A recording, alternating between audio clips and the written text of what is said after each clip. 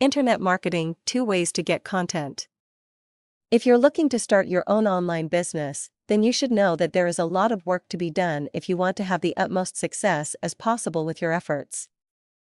In particular, you will want to learn how to get content for your website, and how to use this content to drive tons of people back to your website for free online. Everybody knows that content is king. The more content you have and the more you promote yourself online, the more people will gravitate towards you and start to view you as an expert in your niche, especially if your information is good. Creating content isn't hard to do. If you have about 10 minutes to spare every day, you could write a piece of content for your content in a very short time frame. If you need content for your website and business, you have a lot of options. You can get it from a wide variety of different sources. And in fact, this is what I want to talk to you about today, regarding the different ways that you can get content for your online marketing efforts.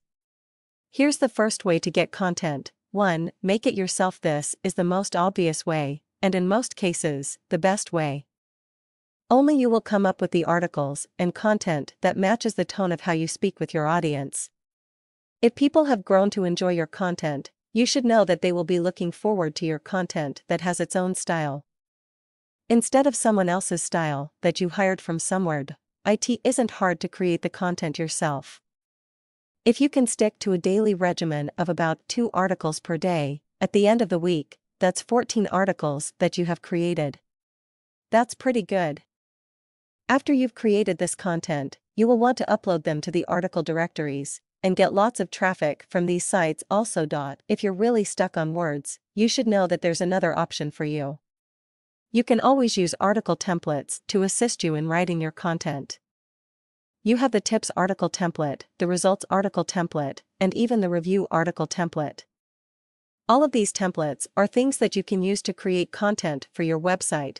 Here's another way to get content for your website. 2. Use free articles. You can go down to the article directories and get a lot of content for free.